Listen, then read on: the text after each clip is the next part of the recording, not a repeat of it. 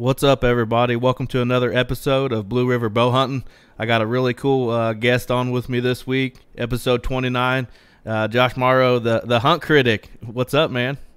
Not much, man. Just chilling, you know. That's awesome, man. You getting ready for some spring gobblers? That's a very interesting question. It is very in dispute, just because the dates got pushed back for the western part of Tennessee, and I don't know. It's just a fiasco. First we were going, then we weren't, then we were going, then we weren't. I mean, it won't be the end of the world if I miss it, but right now it's anybody's guess whether we go or not. So that's awesome. Well, we can always dive into some turkeys later on in the conversation, but go ahead and introduce yourself a little bit. Yeah, man. I'm just Josh. I am the Hunt Critic on TikTok. I do hunting reviews, hot takes, cover controversial shit as best as I can, just giving my opinion. And I never thought I'd be here, you know. I never thought it would take me this far, but here we are, man. You know, I'm just blessed. I'm blessed to be here. That's awesome, man. I really enjoy what you got going on there. It's always cool to see, you know, the topics that everybody brings up and everything like that. Like the other day when you did the take on the iguana hunting down in Florida, that was really awesome, man. I didn't even know that much about iguanas, man. Thank you. What so like I understand people are hunting them and everything down there, but I didn't realize that it was to that extent, I guess, where the population was that high. Yeah. So, and don't it, like, they're bad, but pythons are worse. But like iguanas, people have been getting on to me about, I said a certain number of them are down there, but that's only from studies that we can see. But what they do is they like burrow underground. And so they'll like destroy whole foundations of buildings under construction just because they burrow underground. It causes millions of dollars of property damage, and nobody's doing anything about it. So now the Florida Wildlife Commission is just kind of like, okay, we've had enough. Like, if you see an iguana, kill it on sight. Like, there's no, because they're just, the problem is they breed once a year, but they'll have like 10 to like 20 eggs in one clutch. So you get a bunch of little iguanas that, you know, have the potential to reach an adulthood. But when you already have that many, you know, it just gets worse and worse. It's like a snowball effect in a way. Right.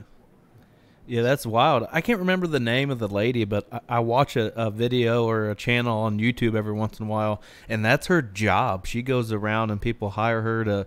She had like a high-powered airsoft gun, basically, picking them off of roofs of houses and stuff. It's pretty interesting, you know. I'm from Indiana, cornfields. We ain't got iguanas around here. I hate you, man. I mean, it sounds fun. Yeah, for sure. Tell us how you got started in hunting from a young age, or is it like an adult onset type of thing? Pretty young. I had 2 big bursts, I guess, and I never stopped like in between these bursts. It was just levels of interest, I guess I would say. Mm-hmm. So I started when I was about 5, you know, just got taken out in the blind, stuff like that, you know, super bored, did not care like at all. I was just like happy I was out there wearing camo, you know. Right. But fast forward, I mean, I always hunted. I just didn't. I was like, you know, it's just something I do. I wasn't really just like super passionate about it. And then you fast forward about my junior year of high school, and that's when I just started like, I don't know. It just hit me a different way. I just saw everything differently, and it's just been a literal obsession ever since. So yeah, that's awesome. And I'm kind of the same way. I got introduced to hunting from my dad at a very young age, and at first I really didn't care. You know, it's like, yeah, I can't take my Game Boy with me, you know, or whatever. You know, it's too cold for me. I'm not into this. And then, kind of around the same time, my sophomore, junior year of high school, man, I went out, and you know, when I had went before, I just wasn't seeing anything. It wasn't cool to me at the time. And then I went on a hunt with my dad and uncle one day, and I bet we saw every bit of 30 deer, and that just like lit the spark underneath me, and it has been a literal obsession for sure ever since. And you know, I went from, you know, just bow hunting to then started hunting turkeys, and then, you know, waterfowl, and then it just snowballed. Now I do a podcast, and it's just like snowballed, like you said, and it just I love it, man. I don't think I could possibly stop doing what I'm doing. Oh no, I completely agree. Hell yeah, man, absolutely. I completely understand. Definitely. So, like, what's the hunting opportunities in Tennessee? Like, what are you hunting mostly private land, or you hit some public too? You can get public or private. In Memphis, you really want to kind of go for private, just because things are a little nicer. Although it's like finding a needle in a haystack, unless you know somebody. But Right. public's not that bad. People give public a bad rap, and I don't really know why. Because I mean, there's plenty of opportunities and there's plenty of good deer. We have a state that's really, really, really well managed with most stuff. But the regular hunting seasons that you'd have in most states throughout the years, what we have, just a lot of opportunities to get involved for people that aren't involved, just kind of stuff like that. But yeah, I love it. Deer, turkey, squirrels, everything. You guys have like a weekend hunt, right, for velvet, early velvet Yeah, season? yeah. I think it's a lot. Last time I checked, don't quote me, but I think it's like a lottery draw. Oh, But okay. yeah, what's cool is this county, Shelby County, is like ground zero for CWD in this state. Oh, So wow. like we get like an early season, an extended season. Oh, it's great. I love it. I bet. That sounds awesome. I did a job in Nashville several years back for my work, and man, it seemed like I saw so many turkeys out in the fields. And I think at one point your guys' bag limit was what, 4 birds at one point? Yeah, they moved it down. Think I don't know if it's two or three. I think it was three this year, and they moved it down to two. But it was I think about four a couple of years ago. Yeah. Yeah, it seemed like every field that I would drive past on a couple of the highways, I couldn't keep my eyes on the road because I just saw so many turkey. I'm not used to that where I'm from. Yeah. So let's talk some whitetails. You touched on the public versus private sort of thing. Talk about kind of the land that you're hunting, and like the terrain features and stuff that you got going. So Memphis wise, I don't really hunt here anymore. I kind of like to hunt in Middle Tennessee, but the Memphis hunt that I did go on for like a year, um, really just a big ass farm. I mean, if that's what we're gonna call it, that's really what it is. Just food plots, stuff like that. The deer Hmm. really just key in on that. Versus where I hunt in Middle Tennessee, a private property, it is just nothing but woods. I mean, nothing but thick, nasty shit that deer like to be in, and that's where I like Right, to be. right. But Memphis is a lot of hell. I mean, I used to hunt my neighborhood. If I walked outside, I'll do it on a live one day, but I'll stand in my driveway and I can go, yeah, you see those trees back there? That's where I used to bow hunt. Like right there. I had a girlfriend whose dad just happened to own that lease. Like pure luck. But it's fucking cool. Yeah. But he had leases all over. But a lot of it is like kind of like what Seek One did. It was like really right up against the suburbs, so it was kind of cool. But yeah, I mean, that's kind of how Memphis was at least. There's one or two leases I was on that were just, huge, huge, huge food plots. I mean, just where we dove hunt is where we deer hunt out there, like just cut down sunflower fields, stuff like that. And then moved up to Middle Tennessee, and then I just started hunting hard out there. And now I'm just surrounded by oaks all the time instead of open fields. And honestly, I prefer that a lot more. Yeah, for sure. Especially early on. Early on here in Indiana, when we can hit those oak flats, or near oaks, man, early season, bow season, you can.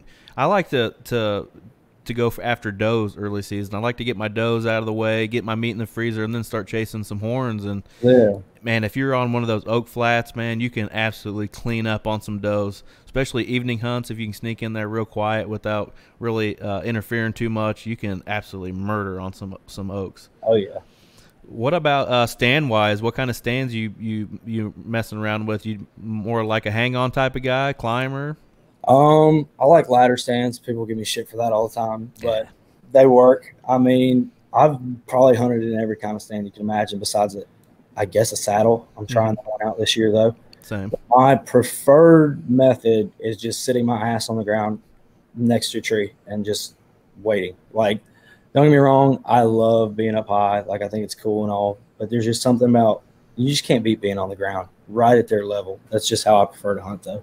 And I've heard that from a lot of people. I actually killed my first deer from the ground this past year in Ohio. I went over there with somebody on some public land, and actually had a malfunction with my climber the first day I was there. So I was kind of screwed. And luckily, I knew somebody over there that hooked me up with the climber. But we were walking in so deep, I was like, one day I was just like, screw it, I'm gonna hunt from the ground tonight. End up shooting a 6-pointer over in Ohio, and I was like, this could be cool. I could see why people like this, because it's kind of like right up in your face, especially bow hunting. But it's definitely a different aspect than being high. I prefer to be in a stand. And to piggyback what you said, the saddle thing, I'm super excited about it this year.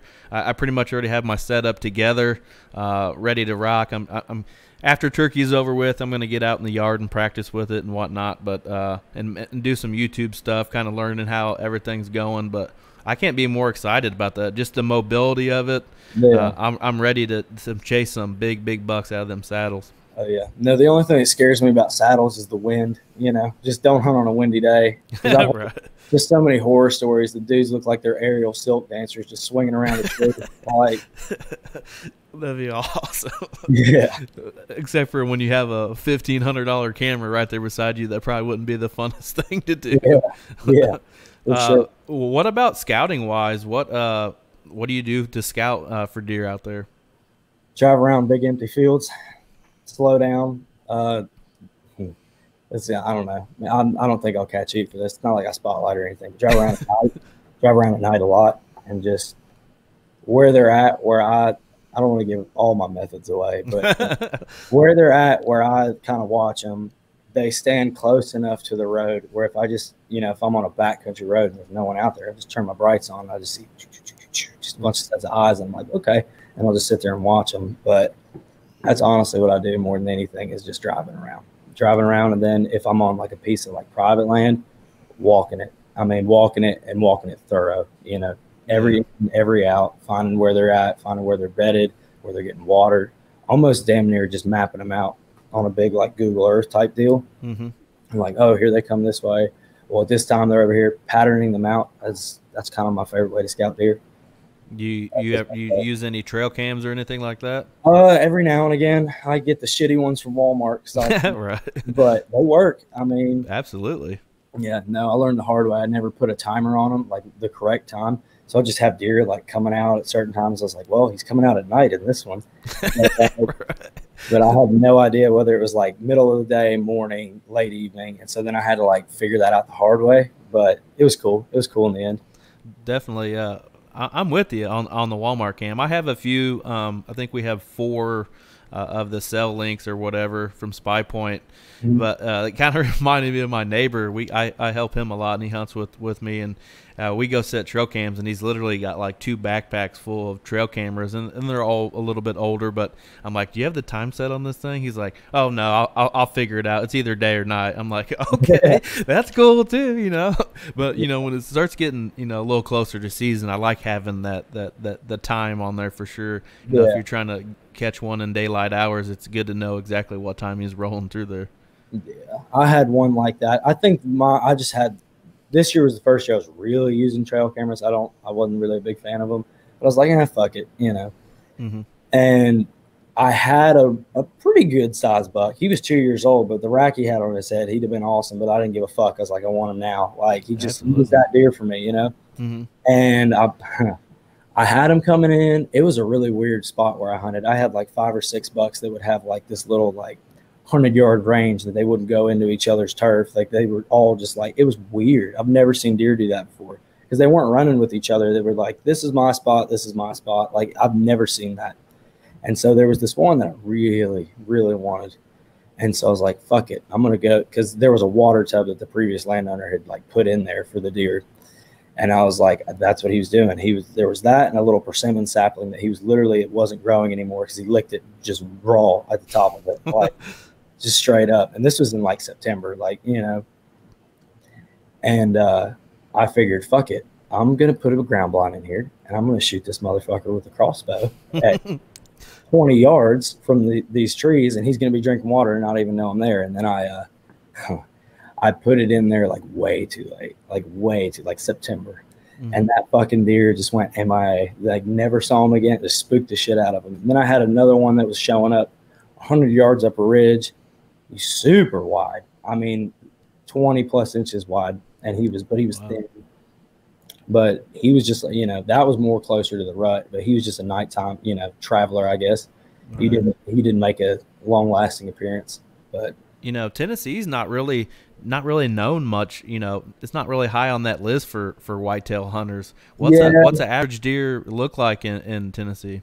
a really good deer would be like 130. A great deer would be obviously, like a booner or something like that. But Right. most of them are just kind of like basket racks, stuff like that. I don't think it has anything to do with genetics. I just think it's how heavily they're hunted or just where they happen to be. The big ones, I put it like this, because obviously there's different subspecies of whitetails, but there's Virginia whitetail, which is like most of Tennessee is that subspecies. Then right at Memphis, there's Kansas whitetail, which get big, but they don't get as big as like the northern ones you see in Ohio, Canada, places like that. Mm-hmm.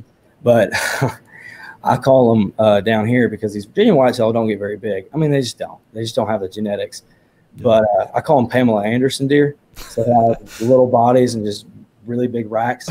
That's pretty funny. But it's a good state. It's just a matter of finding where the good deer are. Do you think like how much ag are they around? Do you think maybe ag has anything to do with some of their genetics? Probably a lot. I know in my area, so like the reason I know this for a fact, people argue with me all the time, but the reason they get so big down here in just this Memphis kind of area, not really the rest of the state, you don't see it as much.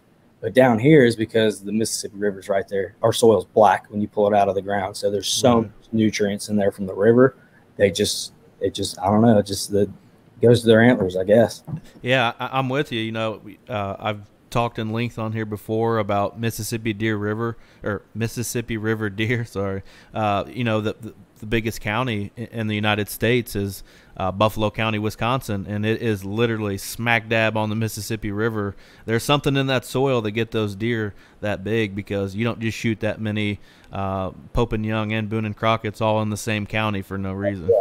Yeah, for sure.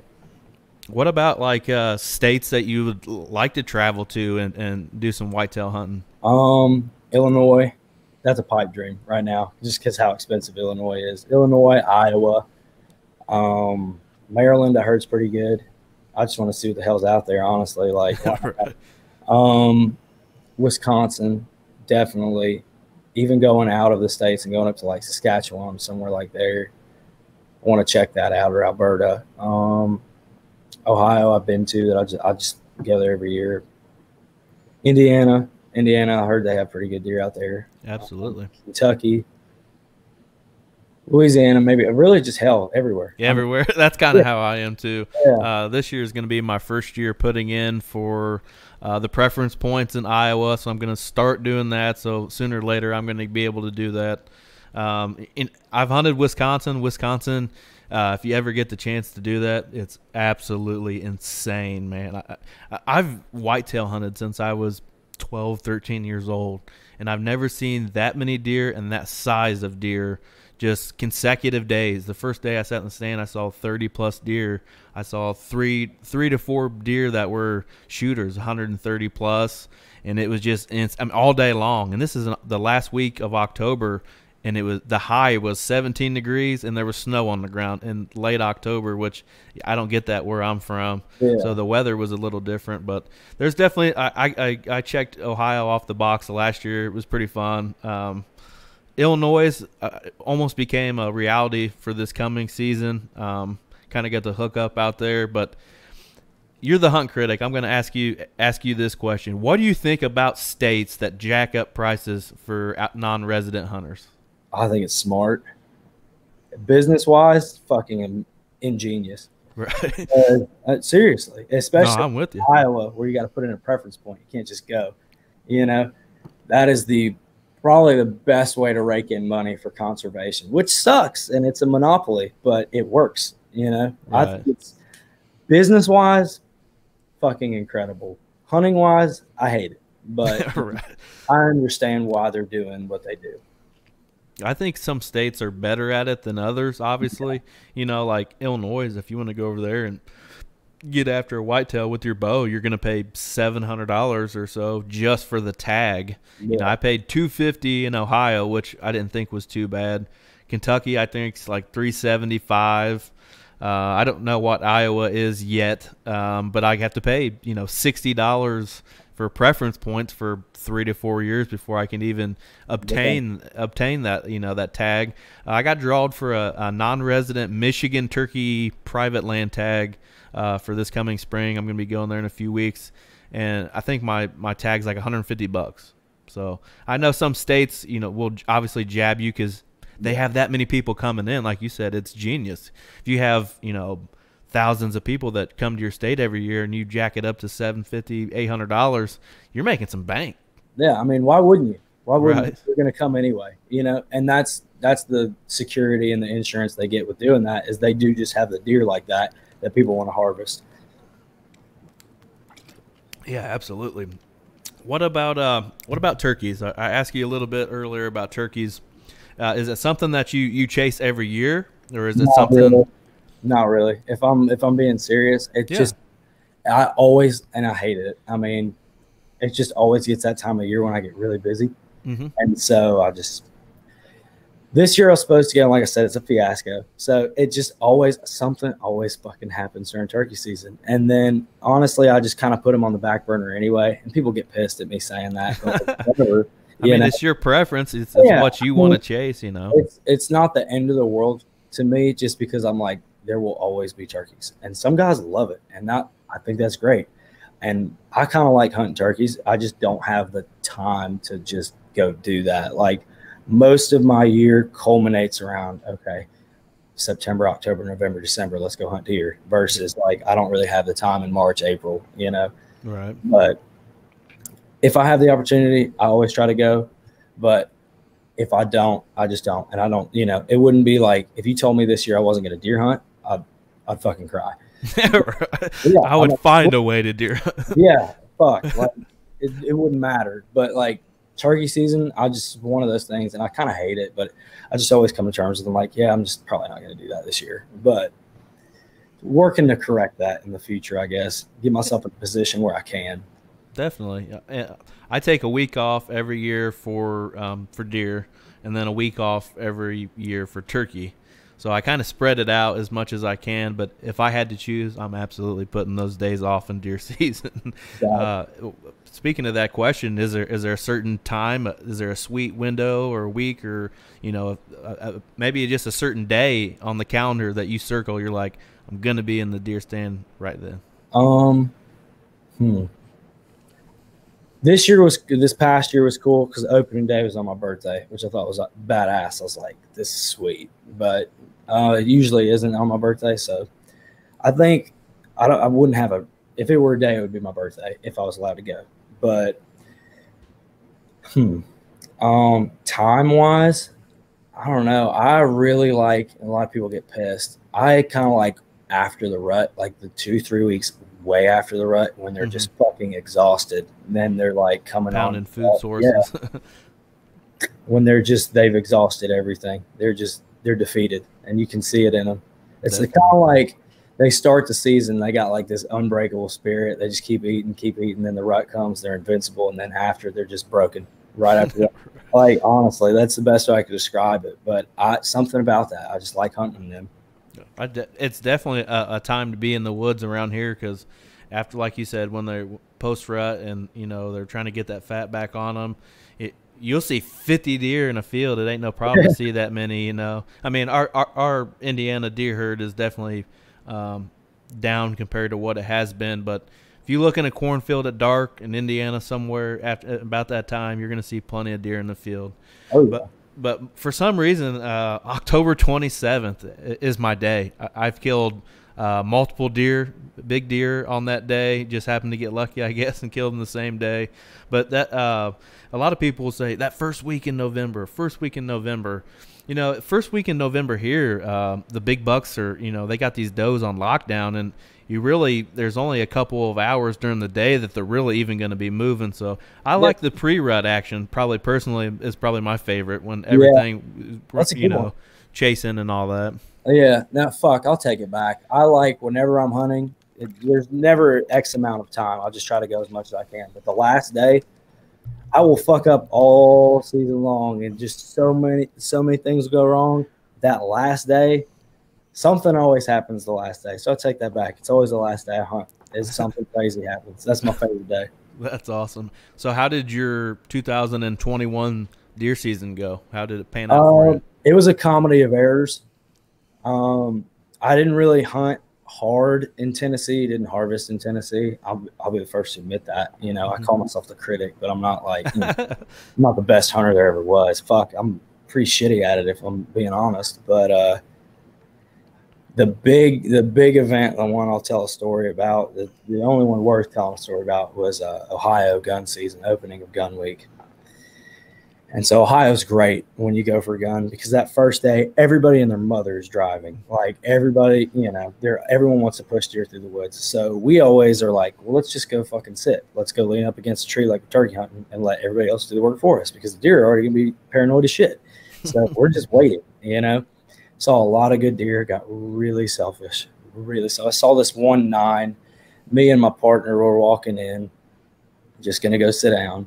And I don't know what the fuck happened. Supposedly it was they were starting a second rut. So maybe that's what it was. And this buck just got interested. But this really nice 9 basically followed us all the way into where we sat down. It was basically there. But I was sitting against a tree like this. I couldn't turn because I didn't want him to see me. And, you know, there's leaves everywhere. I didn't like clear it out before I sat down.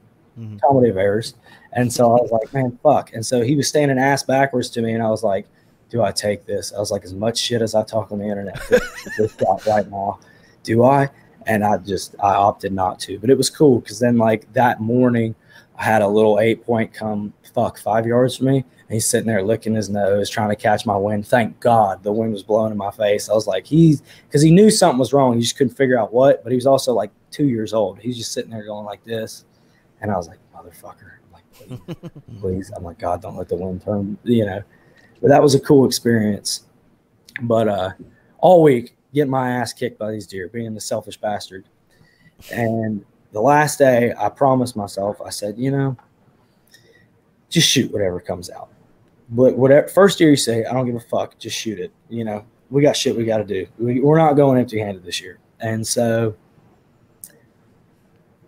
that week, the second drive we would always go on when we did start driving because, you know, after the first day, they'll move around. But that second day, you got to kick them in their ass for them to stand up. They're just not going to get up.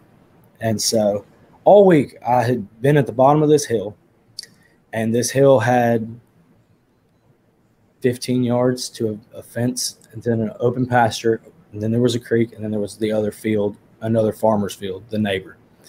And then it was a steep hill. So it was like this on the other side. And above that was like another hill and another hill, a series of fucking hills. It's Ohio. And so all week in front of me, kind of like I'm standing in between where this ridge drops and then this little gap. And right in front of me is this brush pile that you just cannot see through. And all week, these deer go like this. They go, phew, and they run, and I can't see them in the brush. And they jump out of the brush. They jump right over the fence. They go in the pasture, and they're gone. And I'm like, man, fuck you. Like, you know, just pissing me off, honestly. You know, it'll wear you down. You just keep seeing deer run past you, and you literally can't do anything about it. Yeah, it'd be tough. And so I'm watching this all week. All week. I'm like, so then we get to the drive, second drive in the morning. Didn't see anything on the first drive, which was weird. And I get down there, and I just hear, I'm like, fuck. And I see in this, it's real thick, but I'm far down enough, and the hill kind of like cuts in the middle where I can see up at where someone else is standing, but they're not going there yet. You know, I'm sitting there 30 minutes before anyone else is driving because I'm at the very, very bottom, and everyone has to group together, all this stuff. But I see this coyote, and I'm like, you son of a bitch. I'm like, you know, the drive is going to get ruined. That's what I was afraid of. I was like, they're going to, you know, because I'm just have so many doubts. I'm like, the deer are going to smell it. I'm fucked. And so then I figured, because the year before I had a similar situation, a coyote came down there. I'm like, boom, missed. He ran up the hill. Boom, missed again. He ran up the hill, got to the top of the ridge. Boom, and he just went, just, you know, rolled. But I thought that was going to happen because that's usually what happens down there. And he never showed up. So I was like, fuck, you know, I was kind of just more looking for him than I was deer at that point because I figured I was screwed, like literally. And 20 minutes after that, I look in the pasture and I just see, what the fuck is that? It's a dog standing down in the middle of the pasture. And I'm like, are you fucking kidding me?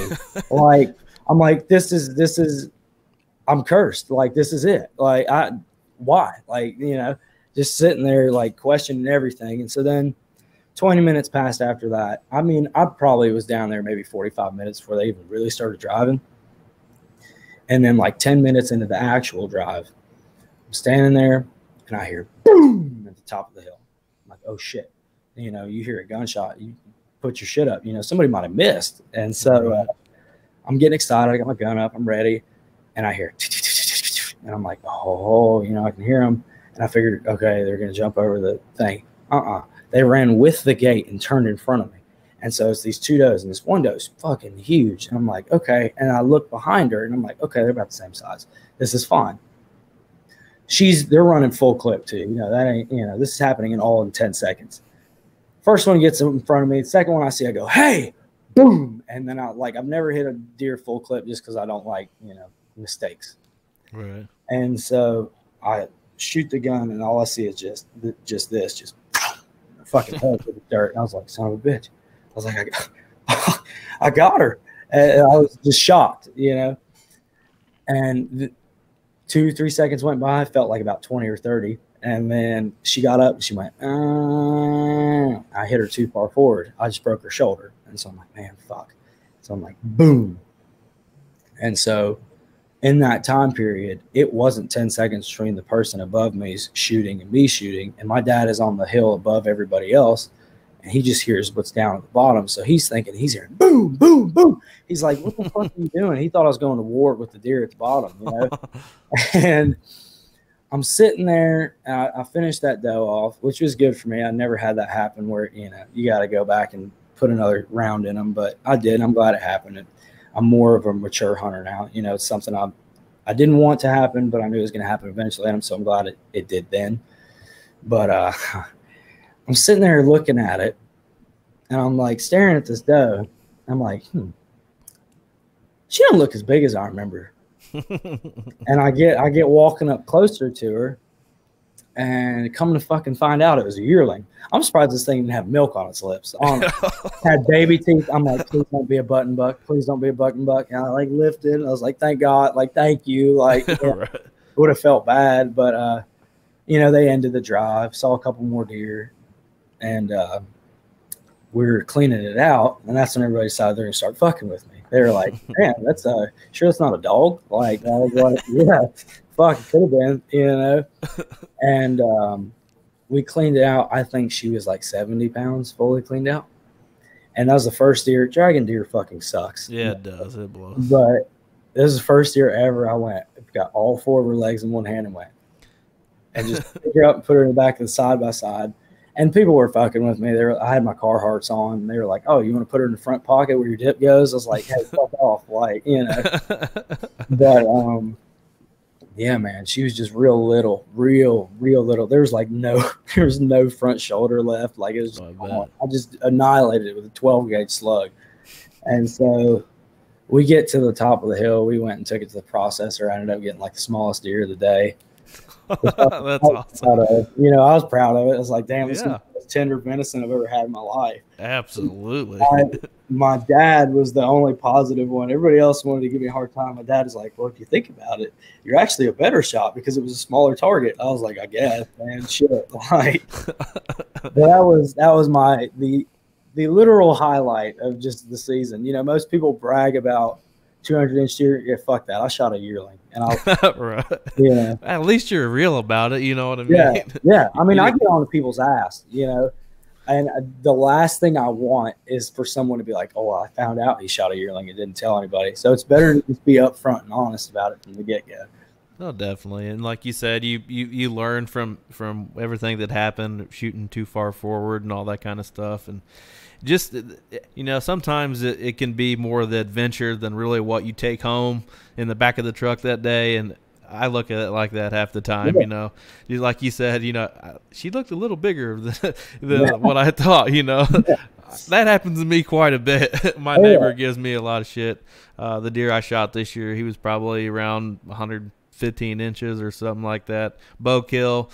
And we got up to him. He was like, I thought you said you shot a giant. I was like, I thought I did. Yeah.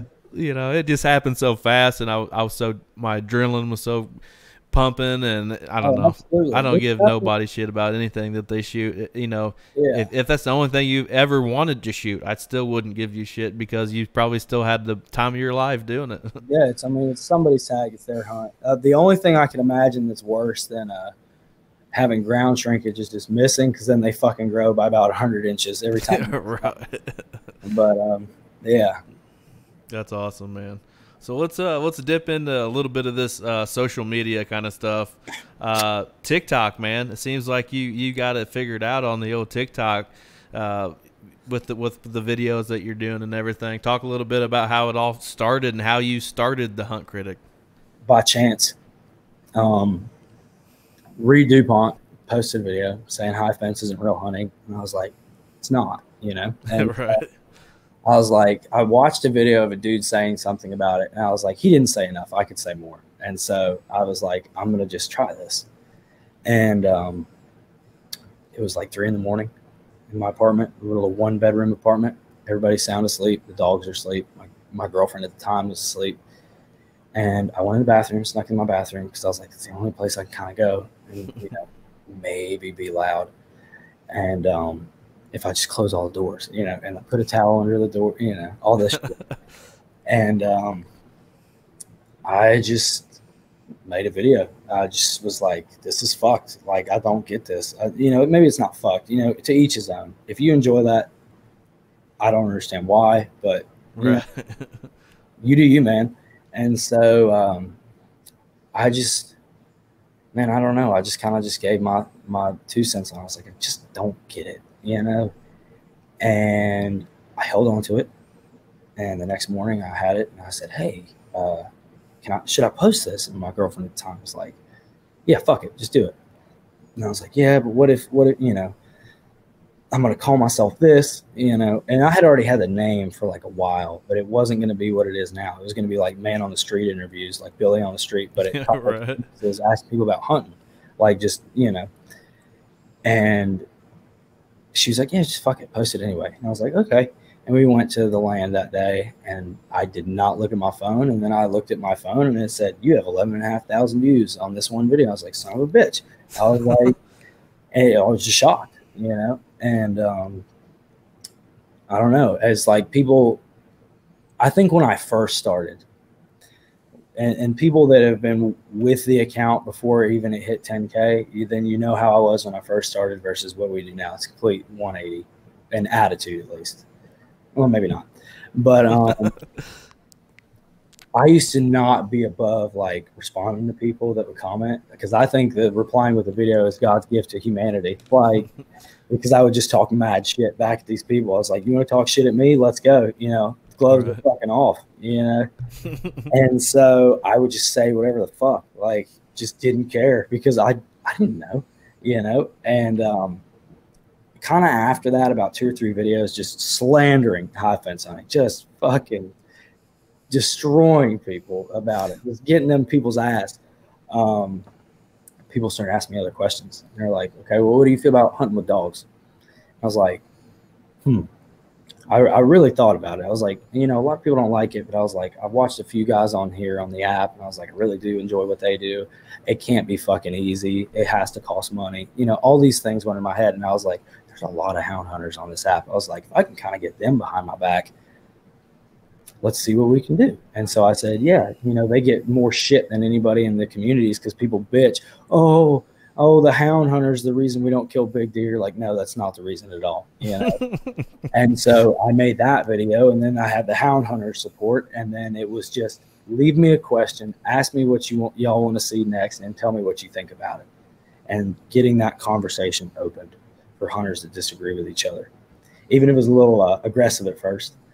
But it just kind of literally, and I hate to say it because it seems like a fairy tale, but like it just picked up overnight. And it just, I remember when I wanted to start, there were so many times and so many nights I would stay awake, and I was like, what the fuck am I going to do? Because I knew I had something with the name. I was like, that's like, because in the outdoor world, if something has a name, it's already taken. Like, you come up with a name, it's already gone. Definitely. And so I was like, no one has this name. I was like, I got it, like a kind of cool name. And I just remember sitting up at night going, how am I going to be different? how am I going to set myself apart? How am I going to just step out from the crowd? Why are people going to listen to what fucking I have to say? This fucking broke kid in college. And on its own, unintentionally, it just kind of took off. And there was nothing, which is, I don't mean to sound like vain. I hate sounding that way, but there's not anyone else that does it. Like, it was just kind of like it was unheard of. And I was like, fuck it. I'll do it. Right. Yeah, here we are. I'm blessed. I'm blessed to be in the position. I think what made me pay attention to it is just you giving people shit, which is what I find very comical. I think probably a lot of people like that too. Yeah. I think it's fucking hilarious. Yeah, I mean, these people would just come at me sideways, and I'd be like, okay, all right, right. And that was my motto. It still is. Don't get me wrong. There's some things that'll never change, but I'm a little more refined now. But my motto was, and it'll always be, I don't fucking care if you have 1 follower. I don't care if you have 1 million. If you do something and I don't fucking like it, or someone says, hey, do you want to talk about this? Yeah. Gloves are off. Like, let's go. Like, I don't care. Like, because I don't. I feel like if you're afraid to, and that's maybe why maybe why I found success is because there's a lot of hunters that are really, really scared to just cover these topics that other people just kind of, don't talk about. And I was like, yeah, fuck that. I'm going to talk about this. Someone's got to say something. And I think that's just part of a big key among many, many other things of just why I'm here. That's awesome, man. A question that I have for you is, how do you got to have thick skin at some point in this venture that you got? How do you deal with people that some people that would just absolutely tick you off? I don't think I could handle it in certain, because like one video that I put up, and it was a video that I worked very hard on. That was the messed up part. Not on TikTok, but on YouTube. My Wisconsin deer went up there, self-filmed myself killing a decent, pretty nice buck, up in the snow and stuff. And it was so cold. I was telling you, it was 17 degrees was the high, and I hunted all day. And my second battery actually went dead in my camera after I shot the deer. So I didn't really get to do a recovery. So like at the end of the video, it's just pictures with me with the deer. And I had people comment, you should put this on there, you should put it on there. I just wanted to like absolutely snap, because they have no idea the hours I put into editing videos and just being in the stand for 12 hours. They don't understand that, Yeah, I'll put it to you like this. So like, I had the luxury of never doing actual hunting content, sitting in a bathroom, which is the safest place you can be on this app, because if you show anything with antlers, you're gone. Like, especially just the way TikTok wants to do stuff, the way big tech wants to do stuff, they don't want our community there anymore. They're not supportive of it, never have been, never will be. Maybe one day it'll change, but I don't see a future for that. You got to find a way to stay and outsmart whatever algorithm you're on. And so when I first started, people would just say dumb shit, and I'd be like, all right, I'm kind of a smart ass if you get to know me. And so I did not shy away from responding to people, because I was like, all these big creators, they don't respond to people. I was like, I'm gonna respond to people. I'm gonna make them mad. You gonna come after me? I'll come after you too. Like, fuck it. Like, and I'll say this. I think I caught a few comments here and there. It wasn't until the headshot video that I was just getting just fucking hated, like, which I kind of liked. I kind of like that. I used to joke, and like I said, I don't like having a big head or anything. I think it's funny. I like to call myself the Thanos of the outdoor TikTok community. Like, fuck it. Like, I'm just a villain, just hunting's villain. Like, yeah. And I really don't care. And I've seen a lot of comments that are like the same, like, you don't know enough about hunting to be a critic, and like bullshit like that. But you usually get the same stuff. Like, people are not that smart as you think they are. Like, they'll just comment the same thing, like different people will. So you get like kind of the same comments, but every once in a while, you'll get someone you'll get it like an artist, like, that will just insult you in a way that you've never been insulted before. And you're just like, fuck. Like, I think when I first started, it used to wear me down. Like he's like, man, fuck, you know, like I'd get like sad and shit. I wouldn't let anybody know that, but like I'd be like, man, fuck, like that kind of hurt my feelings. And I that, and then responding to people, and then I realized that if you just don't respond to them, because that's what they want is attention. No, You absolutely. just don't respond to them unless it's something that's just like you gotta like there's that's me when I do like videos. I'm like I can't help myself. Like I just have to say something. And there's comments that are like that too. But a lot of ignoring them and then just honestly just like being like, yeah, well, if you don't like me, go fuck yourself. This is my opinion. And like that's what the thing is based off of. I try to put as many facts in there as I can to kind of back up my opinions. But at the end of the day, this is me. This is what I think. You know, if you don't like it, I hate it for you. But you know, I think that's, I mean, as much as people probably hate it, that attitude, you know, there's nobody with that attitude in the outdoor community. I mean, there might be behind closed doors, but they're not really going to say it to your face. So I think you having that attitude towards people is refreshing, because sometimes I can have that attitude, but I don't let it come out. You know what I mean? I try to be nice for the most part. So I don't know. It's different kind of platforms, I guess. You know, like a content that I create compared to like content that you create. You know, if I said that, I'd probably be in the doghouse pretty quick. Yeah, thank you though. There's a good sound. I was gonna post it a couple of days ago. It's like I was gonna say, what made you want to do what you do? And it's like the only way to fight a monster is to become one. Like you just have to just fuck it. Like you know, Right. go head first. Definitely. You know, like how many other hunting podcasts do you know that's out there? There's a million of them. There's a million of them. Everybody wants to do a hunting podcast. And when I sat down at the end of the day and wanted to do this, I was like, I just have to make it my own, and I have to have fun with it. I'm not here to make money, because you're not going to make money doing a podcast unless you have 1 million downloads every week. Yeah. And I just had to look on the fun side of things. You know, I'm gonna have fun meeting people like you or whoever else that I have on the show, and have fun with it. And I can't think of this any other way than just having fun with it. Yeah, and that goes for any creator of anything. Like if I did this, and that's what I kind of had to remind myself. In the middle, I kind of got a little distracted because I let the numbers get to my head, but I see this problem a lot with a lot of creators, and I think I was on another podcast yesterday, and I talked about this same issue, is that I love the position I'm in now because I can see smaller outdoor accounts, and I'm like, they're going to be fucking big, and I can just tell. I used to not be able to tell, but now I'm like, they're going to be fucking big. Give them a month. If they just keep doing what they're doing, if they just keep, staying on track, they're going to get big. And I love that. But only half of them, quarter of them actually come through, because the number one enemy of a creator is the creator. I told myself that when I started this. I was like, look, we're going to do, this is about what you think. This is about just how passionate you are about this sport.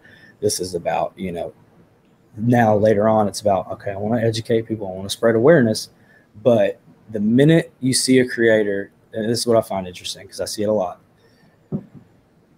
they'll have a really big video, they'll have a couple, and they'll kind of start to figure themselves out and kind of get their bearings. And it gets to their head too quick, way too quick. And so then it stops becoming about whatever they were doing, whatever genuine content they were creating, it becomes about them. And the minute you make it about you, you're fucked. You're done. Like, you don't watch it anymore. And that's just the nature of the beast. But I hate seeing that on social media, because there's, like I said, I watch like a bunch of little accounts. I'm like, oh, come on. I hope they make it through. And then a lot of them don't, just because they just get caught up in here. So definitely, I think a lot of people that try to be a content creator, I think they get ahead of themselves very, very quickly, and then when they realize the mountain that they're trying to climb one-handed, that they can't do it, I think they all just kind of give up. I don't know how many times I've been through or TikTok or Twitter or Facebook or whatever, and you see these little accounts that pop up and stuff like that, and I wish them the best too, like you said, but they give up pretty pretty quickly, and that's not something that I have anywhere near what I'm going to do. I'm going to just keep, like I said, I'm not trying to be famous or whatever. I'm just doing what I do normally, but I put it out there that I'm doing it. Deer hunting. I'm deer hunting that many days. I just happen to have a camera with me while I do it. Yeah. No, and that's another thing is consistency is key. You're not gonna have an account if you post one video every 2 weeks. Like you gotta grind that shit out. And sometimes it's not fun, and sometimes if this is what I like to say is that TikTok is my greatest like hobby. Maybe kind of rivals hunting a little bit, but they kind of go hand in hand. If I ever like started doing videos where I was like, I just don't want to do them anymore because I like treat them like work. Because that's another thing people do. They treat them like work. Like, it's like, I'm here to have a good time. I'm here to ruffle some fucking feathers. Like, right. If I ever caught myself, or if anyone ever caught me, like getting to the point where I was like treating it more like it was a job versus like something that the privilege that I get to have to do this for people, I'll fucking quit tomorrow, like, right.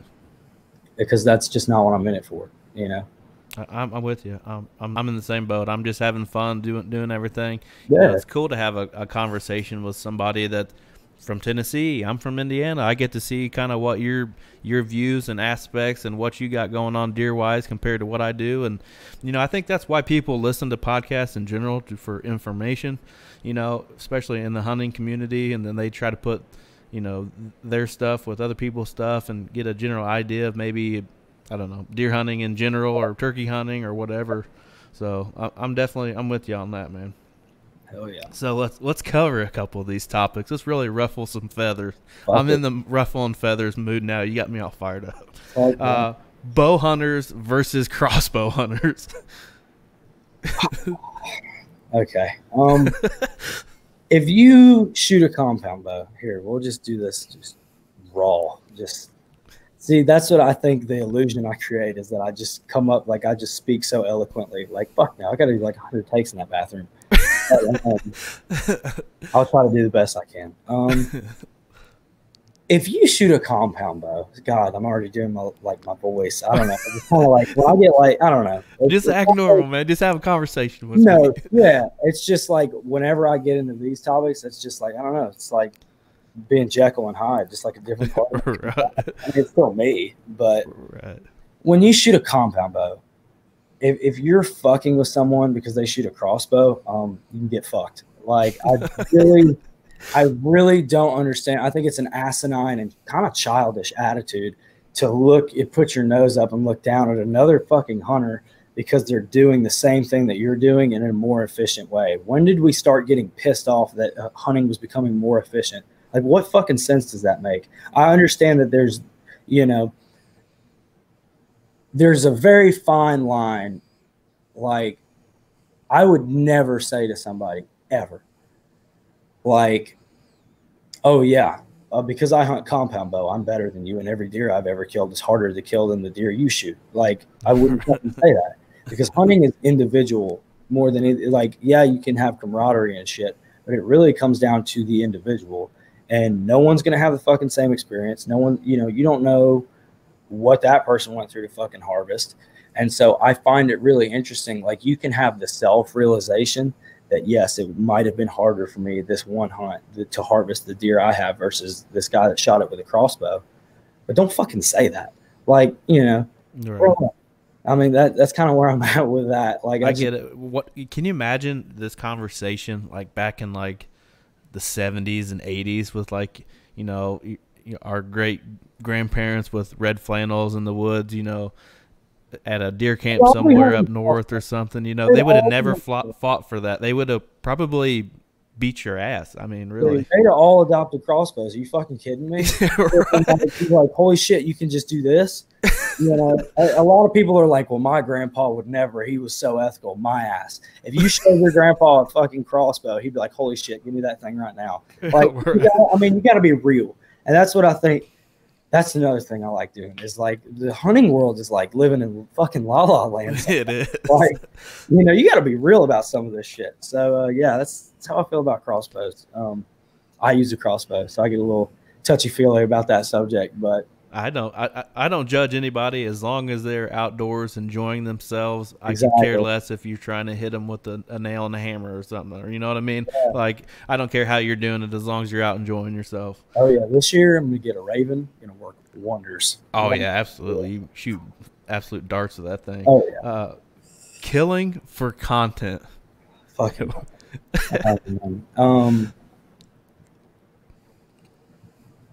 It paints the most unrealistic view of the world that we count ourselves in, the community we try to associate ourselves with. If you just kill for content, like don't get me wrong, that's great. You know, there's nothing like a good thumbnail. It just happens. But to me, that is why we wonder and we bitch and we moan. Oh, why are we portrayed so shittily in every other media but our own? And that's, people only see grip and grins. Like, you know, you kind of have to take a step back and kind of understand from an outside perspective. If that's the only thing you saw with a dude smiling with a deer like this that he just harvested, now he has every right to do that, and I support that 100%. Fuck, I grip and grin, like, you know, because that's a special moment. But they don't see the special moment; they just see you smiling with a dead deer. And so, I really don't like creators, and there's a lot of them.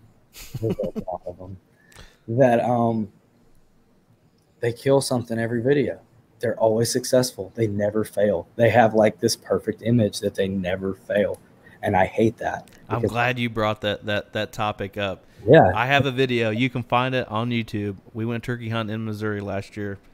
Guess what it entails? Me missing. Yeah. I showed that. You know, I showed, and we do an interview after I miss. You see me dejected. I could have threw up. You know what I mean? I just drove 10 hours to go turkey hunting with my buddies, and I blew it on the last morning. You know what I mean? But I showed it, and people had asked me that. Why did you put that in there if you missed?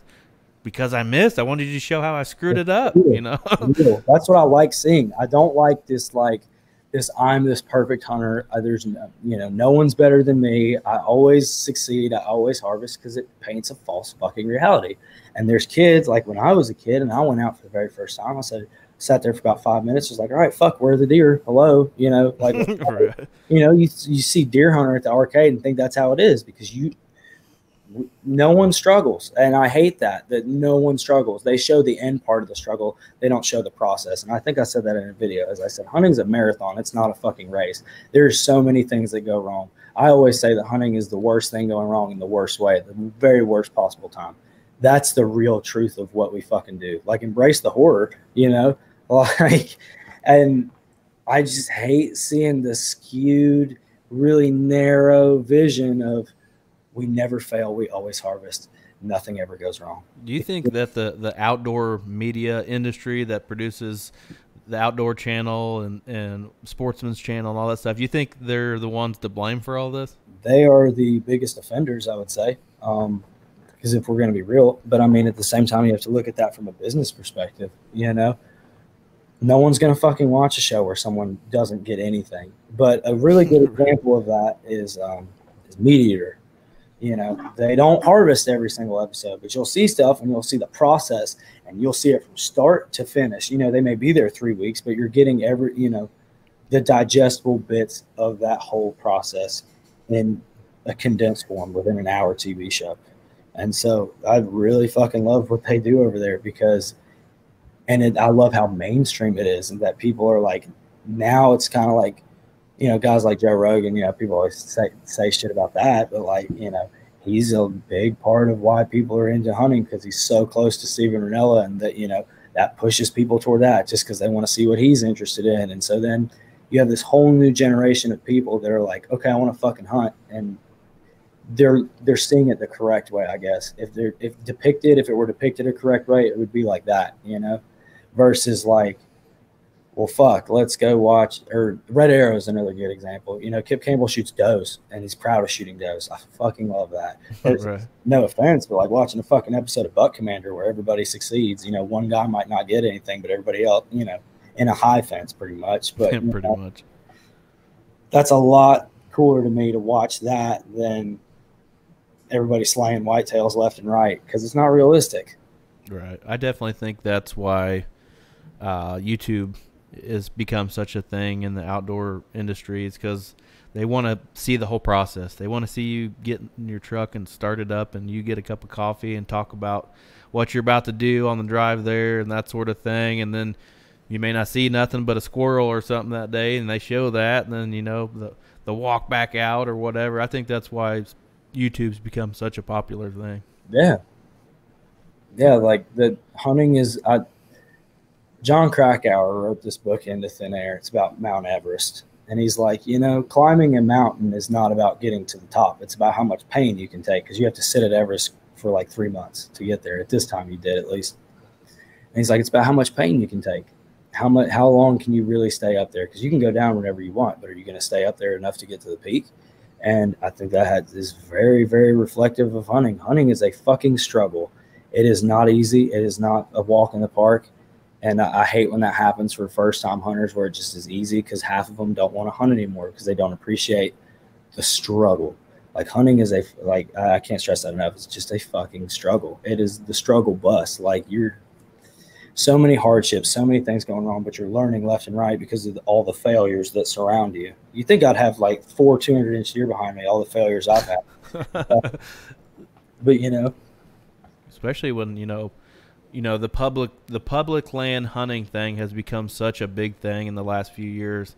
And I think, you know, just because people understand the challenges of hunting on public land, and then you got guys like the Hunting Public guys that do a turkey tour, and they literally post a video like every single day, and it's showing them, you know, the struggles they may have as being absolute turkey killing machines. Yeah. But they've done so much for public. You know, used to be you get shit on for hunting public. Now it's cool. Like, oh, right. What was that when I was growing up? Fuck. But yeah. Well, that's awesome, man. Well, I definitely appreciate you coming on and talking some bullshit with me. It's been fun to almost kick back a little bit. You know, sometimes I wouldn't say I'm uptight, but, you know, I look at it as a trying to be professional, you know, and then having an episode like this where we just kick back and make fun of each other or whatever, you know, make fun of people and the thoughts that they have. I think it's pretty fun, man. Yeah, no, it's my favorite thing to do. Yeah. Right.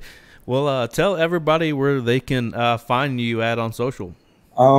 Just The Hunt Critic, just one word, all lowercase, on TikTok, on Instagram, YouTube, but don't go subscribe because there's nothing on there. You're not going to find anything. Yeah, that's pretty much it. It's all the same. Oh, yeah, and Snapchat. I forgot about Snapchat. I saw that you recently jumped on the Go Wild. Yeah. Huh. How did that go?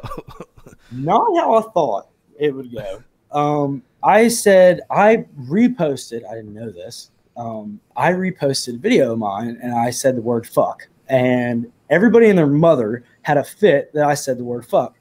And so it got to the point. Well, here's the funny part: is that Brad Luttrell. Yeah, he backed you up. And yeah, he's the co-founder and CEO of this app. And these people are bitching back and forth. This is family friendly. Well, this is, you know, language. And it just kept going and going and going and going. And I'm like, damn, you know, I didn't even see it till like 3 days after it all had happened. I just didn't look. And it got so bad to the point that they added Brad, and Brad was like, yeah, he didn't do anything wrong. So get over it. And I was like, man, that's gotta fucking suck. Like, I didn't even know the days after. Otherwise I'd been like rubbing it in somebody's face, like, get fucked. But you know. That's awesome. Well, you can find Blue River Bow Hunting on Facebook, Twitter, Instagram, Go Wild, just about anywhere you can find the content. And you can find me on LinkedIn. I do a lot of content on there, and I appreciate everybody for checking us out, man. Everybody have a good day.